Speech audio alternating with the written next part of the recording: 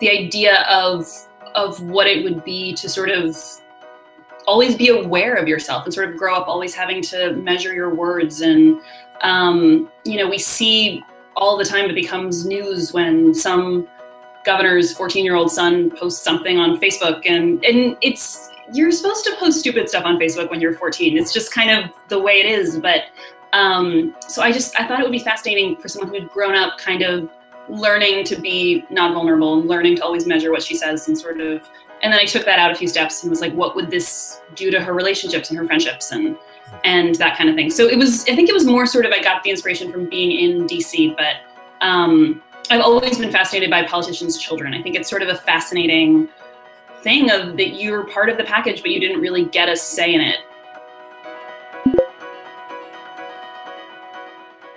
I had a very close friend group growing up in high school, and I feel like Sister to the Traveling Pants did that, and there's definitely been books that have addressed that, but I felt that missing, like that experience that I'd had in high school of being part of a foursome. I wanted to explore that a little bit because it's its own thing, and what it means when, you know, you've known someone since you were little and they know you so well, and then the group dynamics within that.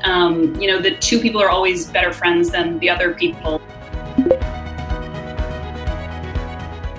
It was more just because of the texting in the book and the group texting especially. I just kind of felt like not in 2016, if you look at someone's phone, it's not gonna be just words in their texts. Like my mother uses emojis. Like that felt really sort of dated and unrealistic to me, to have teenagers texting back and forth and not using emojis. And then I just thought it was more fun. Like I really did sort of wanted to feel like this book was, it's like you picked up one of their phones and just got to see what it said. And I feel like it sort of puts you in the character's head a little bit more. But one thing I was thinking about from the beginning was I wanted it to have a lot going on. Like I really wanted it to be about family and about friendship and about romance, and all of them to be equally important and all of them to be sort of happening at the same time and driving the story. Because I hadn't really done that before, and I sort of feel like that's kind of what life is all of life sort of happens at once, sort of at the least opportune moment.